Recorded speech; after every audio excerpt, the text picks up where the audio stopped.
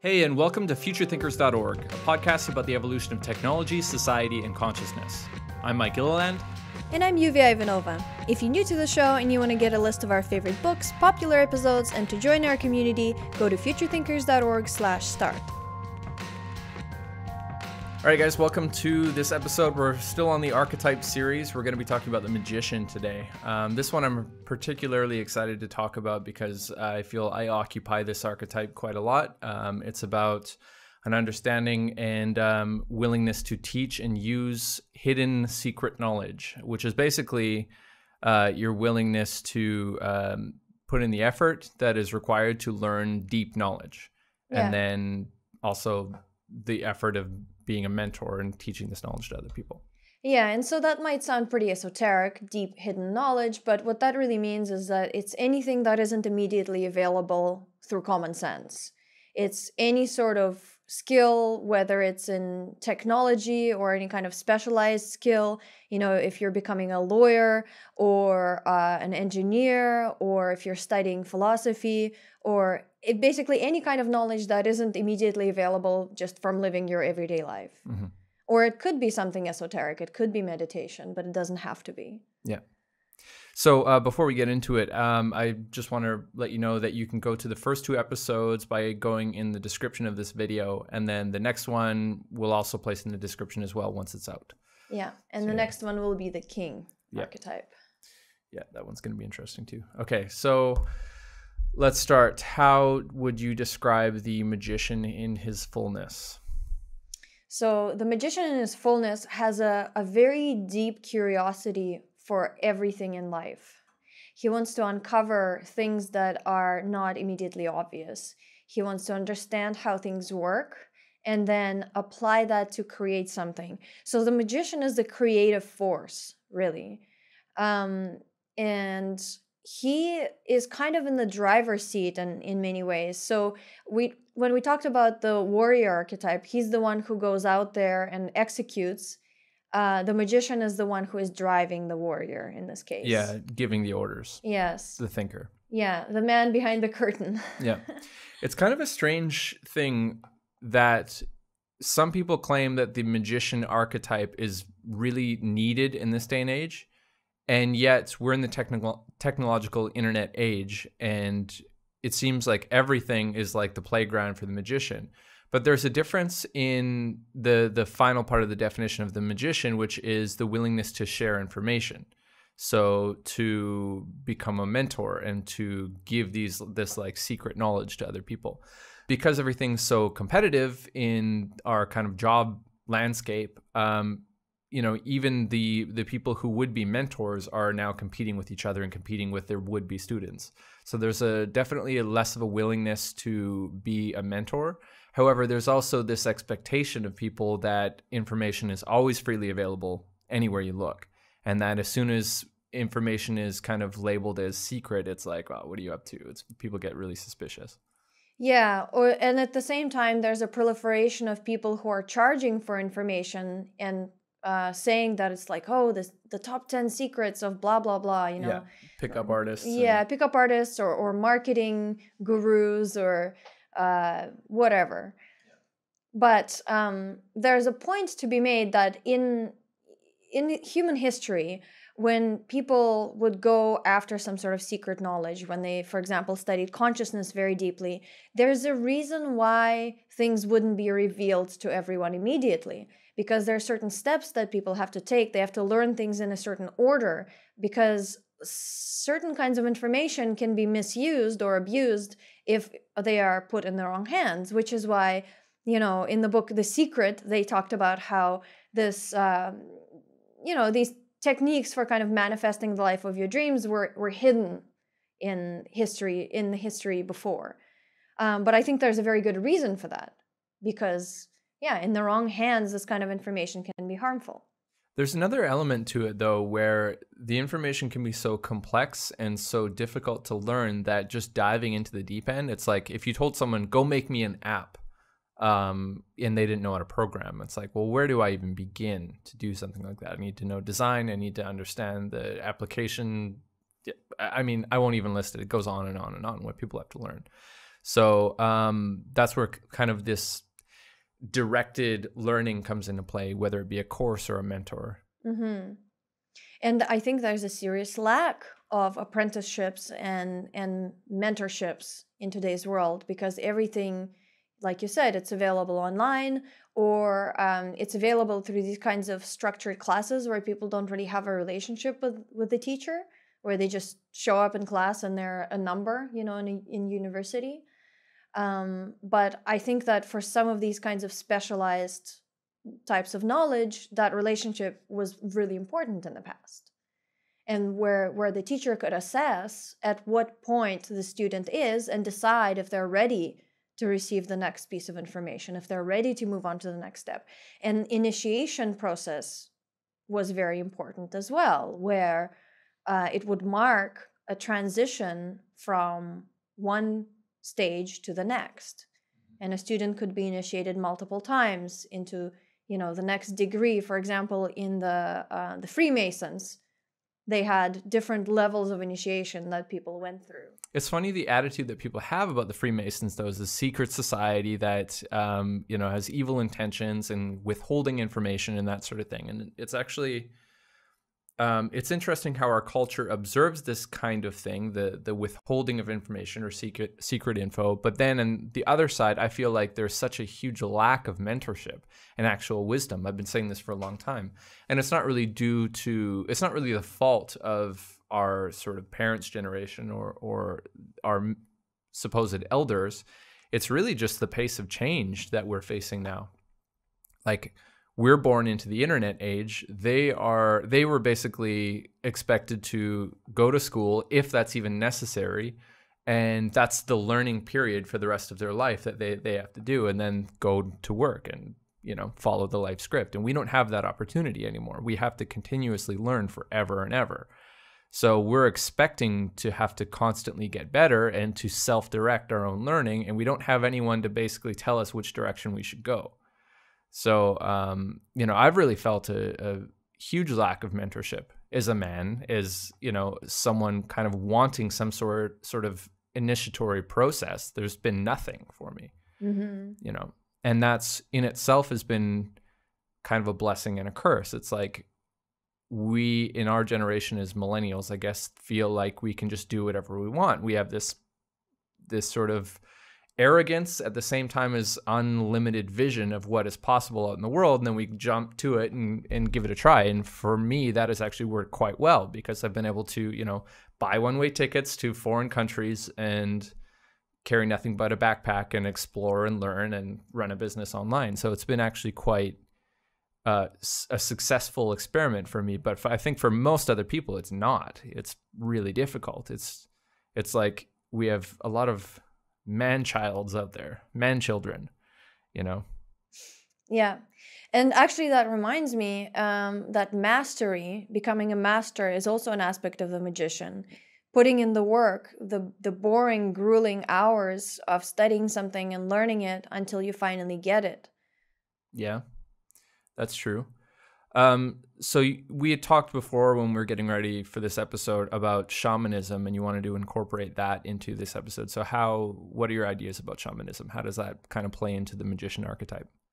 Well, so shamanism was a huge part of our ancestors' life, and every village had a shaman or two that were absolutely essential to the life of the village, because they would venture out into the unknown, out into nature, out into the depths of the unconscious mind, and they would risk their own lives in order to come back and bring some sort of knowledge that nobody else could access.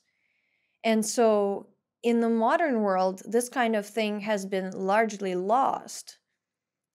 And a big part of the shaman's life was to actually come back and to bring this knowledge back to people. But wasn't it a test of whether they could actually come back at all? Yeah, so that was considered to be the mark of the shaman. So in a lot of tribal societies, people would sometimes go through this period of several years where they would be in extreme mental anguish and derangement, where they would basically be on the brink of insanity. And then if they were able to come back from that, that was considered to be a mark of the shaman. So they were able to go to where most people are not willing or able to go and come back. And often they would bring back some sort of wisdom. They would have a profound connection to nature, or they would get some sort of insight, or they would figure out, what's plaguing the fields, or what kind of diseases people would have, and they would have some sort of an insight about how to fix it. So very few people undertake this kind of thing in the modern age because we are so used to our comforts and we come to expect it. And there's also so much stigma about doing this kind of thing. People are labeled insane or psychotic. They're prescribed or obsessed with drugs and into this like sort of psychedelic lifestyle that's, branded as hippie, tree hugging. Yeah. Or even if they're not doing psychedelics, they're labeled as insane or prescribed some sort of drugs. And, basically that gift that they could bring to the world is lost. And so Jordan Peterson actually has a really good lecture about this, where he talks about shamanism in the modern context, where this is actually a really valuable thing, and it shouldn't be confused with mental illness. So what happens when a person dives really deep into the recesses of their mind is that they start questioning all of their assumptions. They start questioning all the structures that are in the mind, and they come to realize that all of it is constructed, that it's not actually solid. And so that's what causes this deranged state, because all of their assumptions, all of their mental frameworks are collapsing. And so their sense of self might be dissolving, their sense of the world might be dissolving. But then eventually they do come back. Well, most people come back. Some maybe, no, not fully. But I've known several who haven't. Yeah, it's true. That happens for sure. But those who do come back and are able to communicate it and bring some sort of value to the world, well, that's really important. Especially in times like we are living in now, where it's becoming more difficult to make sense of things, and where there's so much false information out there, and to see through it, it might take something like this kind of shamanic quest to actually strip away all the bullshit and to see what's beneath. It's interesting, the kind of description that you gave of people needing to run away and be in isolation and go through some sort of shamanic experience, whatever that might be, through psychedelics or meditation, and how many people we've heard of who've gone through an ayahuasca experience and then come back and then suddenly they're like completely changing everything in their business and their personal lives and their family lives and everything like that. It's just like one jump, and then all of a sudden they're like a healer and a successful entrepreneur and that sort of thing. Like they've taken some sacred knowledge back with them. It's interesting how the shadow version of the magician is almost like the person who hasn't gone on that shamanic journey, but has somehow received some kind of knowledge, whether it just be through hard work of studying, or, they've gone in and learned something very difficult. And then their idea of sharing that with the world has become like making a profit and not giving people all of the insider secrets. It's like typical of the internet marketing world or the pickup world. Mm-hmm. Yeah. Yeah. So, okay, let's talk about the shadow versions then. And I think this is very much similar to how the warrior is perceived. So what people think about when they think of the warrior is the shadow version, and I think it's a little bit similar with the magician. People are suspicious of magicians. They either idolize them, they put them on a pedestal, they think they're some sort of a saint. Like Steve Jobs, for example, people really idolized him and, had this like almost religious fervor about him. Yeah. But then if you read his biography, he was a huge asshole. So what is the first shadow of the shadow polarities of the magician? The detached manipulator. So we kind of were getting to that one. It's basically that internet marketer, scammer who doesn't give all of the information away. There's a huge part of the magician archetype that is about learning something difficult, then giving it away. And really the shadow version is excluding the second part, or at least not giving full information away, or charging a huge amount for it and that sort of thing. So there comes with the magician archetype this built-in necessity to elevate other people up to the same level that you're at.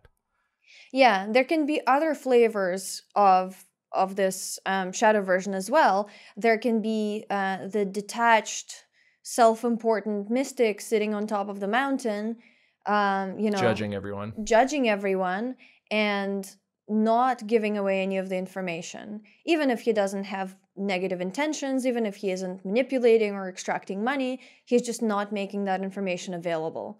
There's another funny thing where they've convinced themselves that they have found some secret knowledge that they really haven't. And so it's really about shrouding, what they don't know from other people as something that they do know, like pretending they know something that they don't, so that other people will follow them or pay them or whatever. Building in mystery to your character. Yeah. Or there can be the really horrible version, which is the cult leaders, who may have some secret knowledge, who may really understand how people's minds work, but then they use it to abuse and manipulate people and break people, basically. Yeah. So it can go really, really dark. I think the shadow version of the magician is probably one of the darkest archetypes. It can go really evil. I don't know about that. We haven't got to the king one yet. And the warrior is just like this sadistic, brutal, kill everything for the sake of killing kind of thing. So this one's just more mentally manipulative, I think. They'll separate you from your money very quickly. Or your sanity. Yeah. Yeah, I mean, like the character Voldemort comes to mind. Or Sauron from Lord of the Rings. So yeah, there's some really good examples of the magician. And then there's the light magician like Dumbledore from Harry Potter. Which is all about sharing the information. Exactly. He's teaching. And or from Lord of the Rings as well. Oh, Gandalf. Gandalf, yeah. Yeah.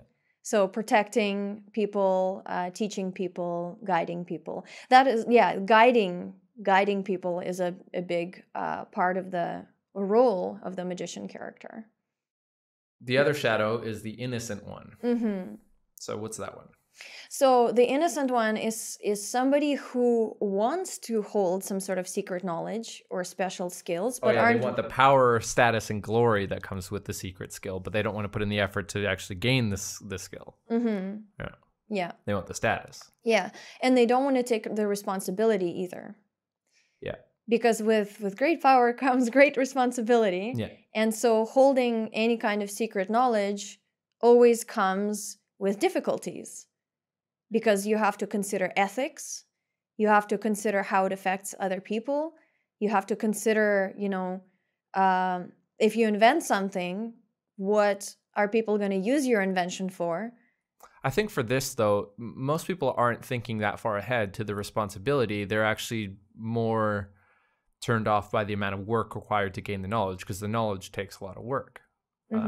Yeah. And that's really it. They're just people who are not, it's almost the same as the warrior archetype. It's just the weakling who's not able to put forth the effort required to become the hero, the warrior, or the magician. It takes a lot of effort to get there. Yeah, so the example that we see in a lot of spiritual circles is people who want to appear spiritual but don't actually want to do the work. So they buy all the trinkets, they buy their meditation cushions, they buy all the Buddhas to put in their house and the incense, but they don't actually do a whole lot of meditation. They just want to appear spiritual, or they might talk in a really soft voice to appear all gentle, but then they've got this, seething unexplored, untamed sexuality that they don't know how to deal with, or just rage, Basically, they haven't done the work to deal with their emotions. An unexplored unconscious mind. Yes.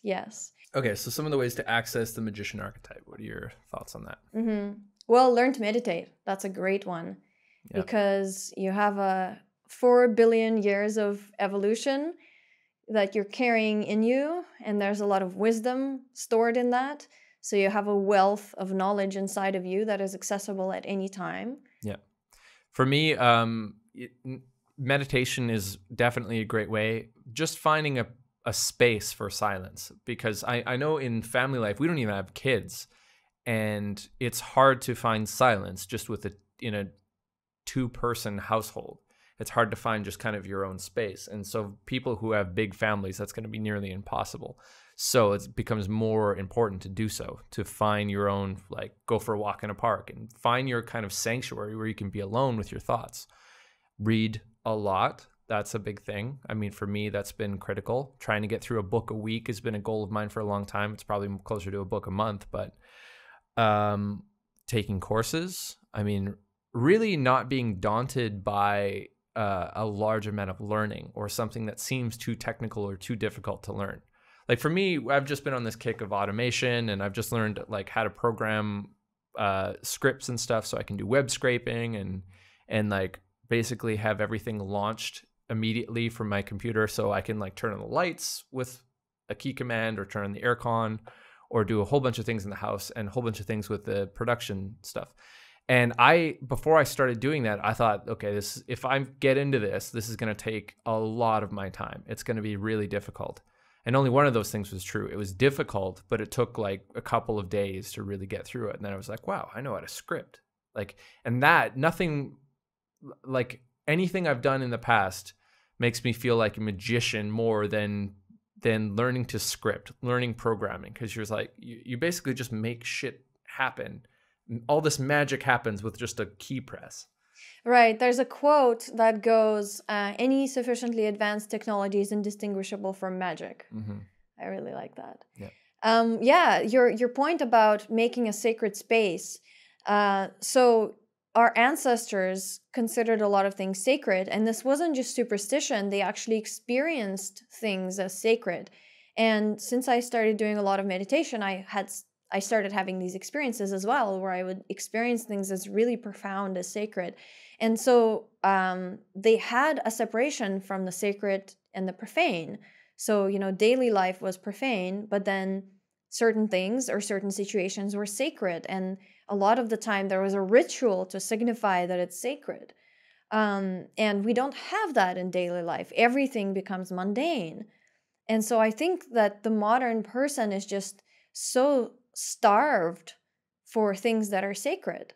So it's really important to make sacred space.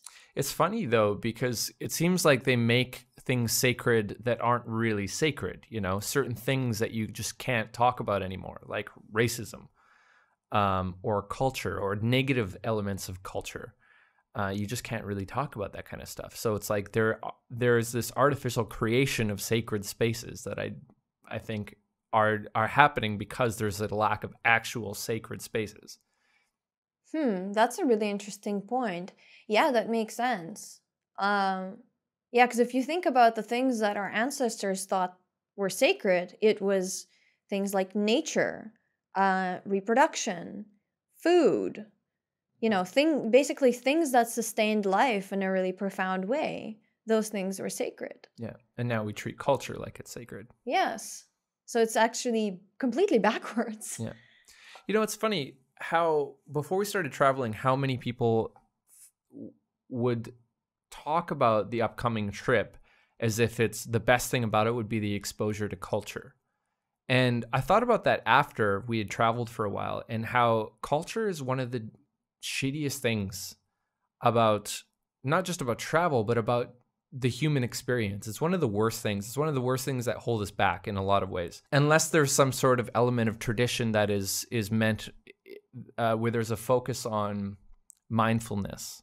Wisdom traditions, yes. Basically. But when it's culture for the sake of, perpetuating something because it's old, and which is in most cases what culture is, it's just toxic. And it's just, in many cases, about, I hate to say it, but it's about nationalism and power. Mm-hmm. Like culture gets kind of intertwined with like, this is our country. And it's like, at that point, it's just ignorance.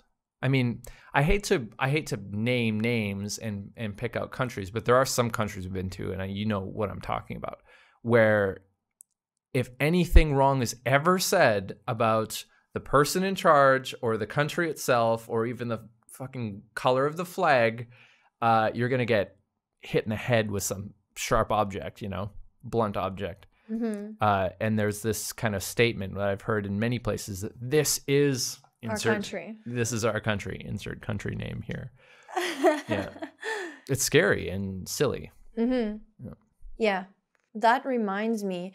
So another role of the magician is to see beneath these kinds of structures. And this is part Call of things out too. The trickster. I love that archetype because it calls shit out, you know. Calls people on their bullshit. Yeah. Reveals the truth. Yes. Has the courage to speak truthfully and call things out. Yes, exactly. And culture is not those things. Culture is kind of this consensus reality that everybody agrees on. It's an imagined order so that a large group of people can cooperate. Right. That's why it exists. And but culture is not immovable. It has to evolve with the times. It has to evolve as the society evolves. But sometimes it doesn't. And some people try to preserve culture just for the sake of, you know, preserving power it's old. Or status or just for nostalgia. Or they don't even understand why something used to be done and they want to keep perpetuating it. Like there are some silly things in the Bible that people just take seriously, like not eating shellfish. Without, like, they don't analyze why it was written into the Bible. It was written because these people lived in the desert before they had refrigeration, before they had the ability to test food for pathogens, and shellfish tended to have salmonella and other kinds of things that it could make you sick. Especially in the desert sun when it's 40 degrees and it's been sitting outside for a day. So, yeah, of course, in their context, it made sense not to eat shellfish. But in today's context, it doesn't make sense. It reminds me of that saying one of my favorite comedians, it's either Carlin or Louis C.K. or Bill Burr, one of them said that the difference between a cult and a religion is that in a religion, the leader or the founder is dead. So it just relates to the culture thing. Enough time has passed that the leader is dead, and now we view this as a legitimate, doctrine. So cult and culture have the same, the same root. Yeah. So one more thing before we end this, I wanted to talk about some of the famous shamans or magicians in our culture, and one of my favorites of all time is Maynard James Keenan from Tool.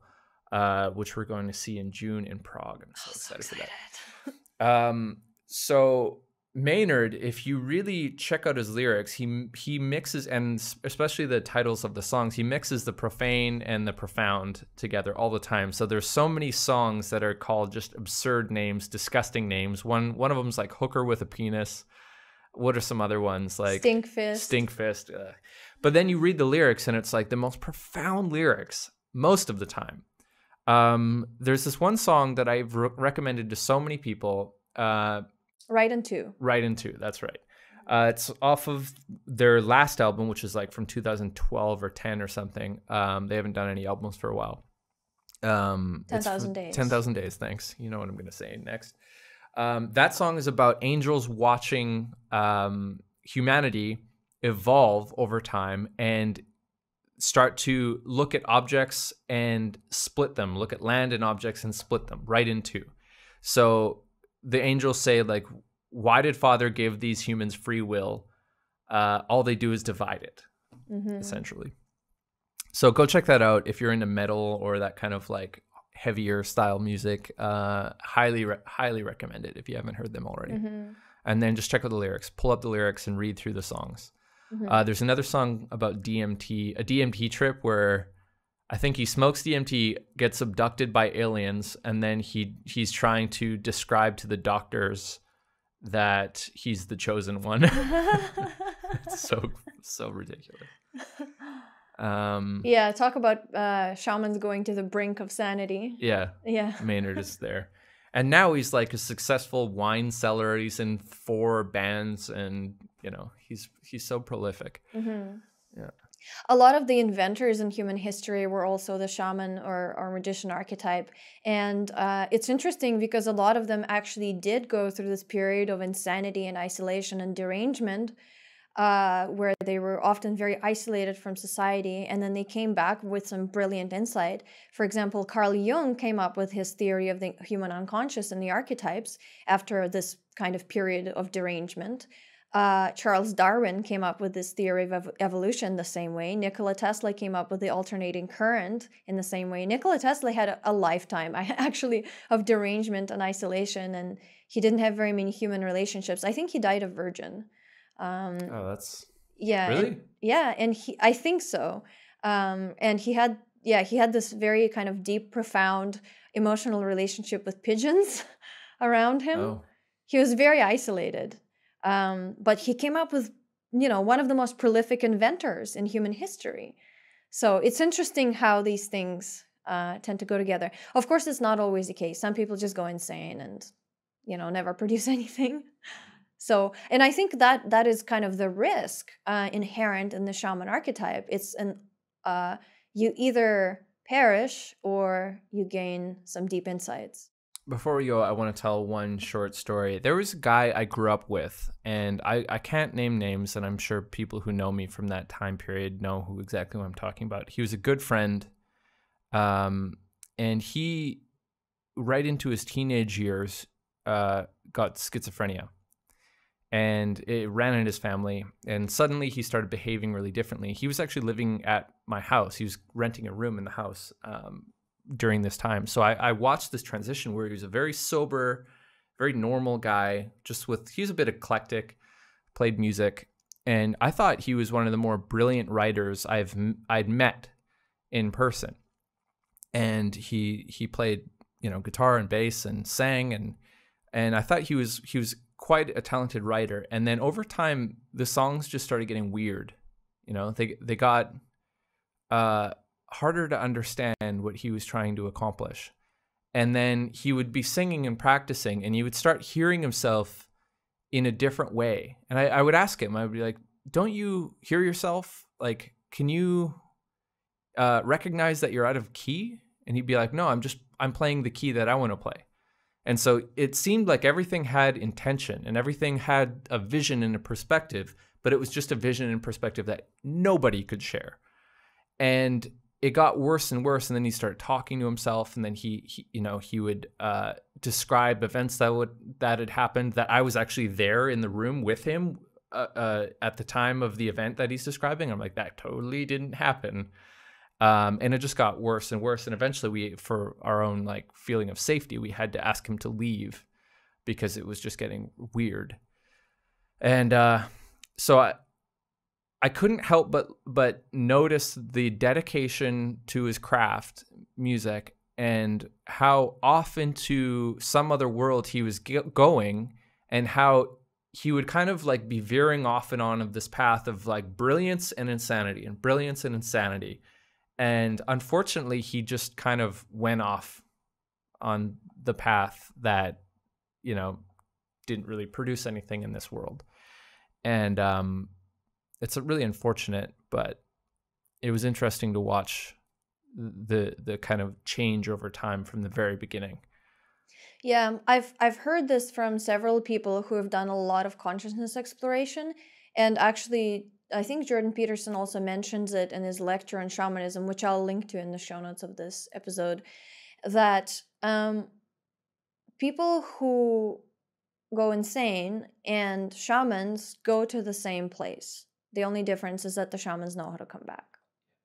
That was my point there. Yeah, and so that's why there's this kind of giving back to the world, or mentoring or teaching, is a huge part of the magician archetype, because if you don't have it, then what ends up happening is that it's either insanity or isolation and their gifts being wasted. Mm-hmm. Yeah. Any other famous people that you think would be interesting to talk about as far as the magician archetype goes? Well, Elon Musk is a magician archetype for sure. He's an engineer, inventor, entrepreneur, yeah, which are the kind of how the magician archetype tends to manifest in the modern times. Yeah. I want to finish with one point, that just because somebody holds secret knowledge doesn't mean they should be idolized. Yeah, that's a good point. And that's because that will drive somebody into the shadow side very quickly, or it can. So, people idolize Elon Musk, and that might end up being his downfall. I mean, he's held up pretty well so far, but we don't know what's going to happen. It very well could. Yeah. Yeah. Because you get in this feedback loop where you're only hearing that kind of bubble information from other people who are kind of your fans. And you start to believe the bullshit. And there's no escape from that reality bubble. And if everyone externally is just telling you you're something, eventually you're going to believe it.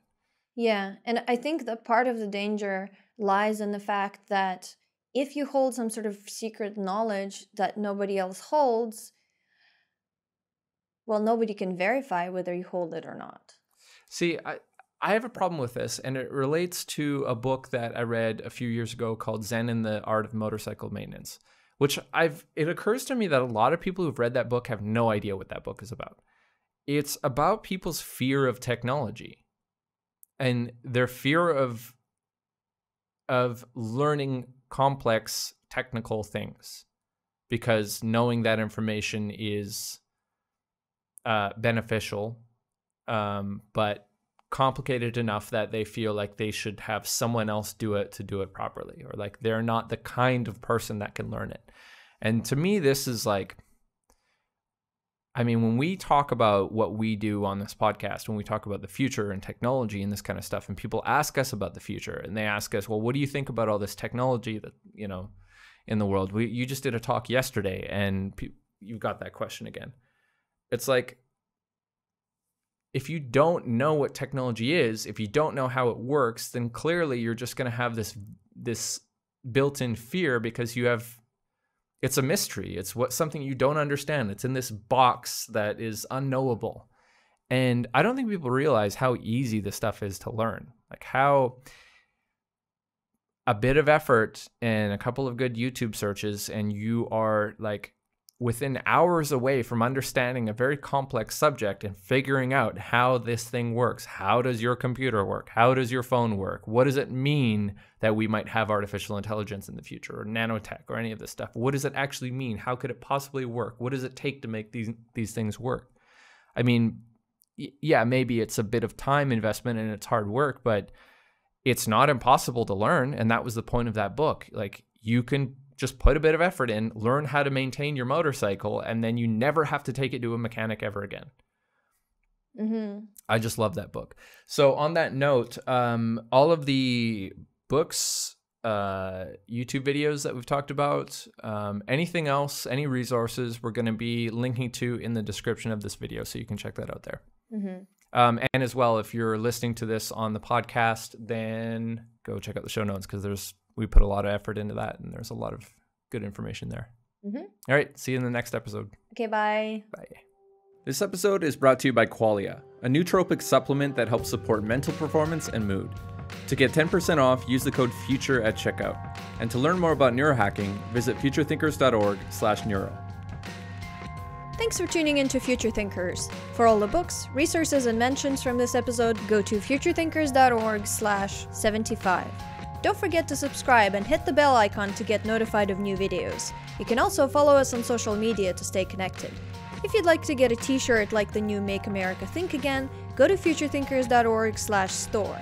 If you like what we do and you want to help us make more podcasts and videos, consider donating or becoming a patron at futurethinkers.org/support.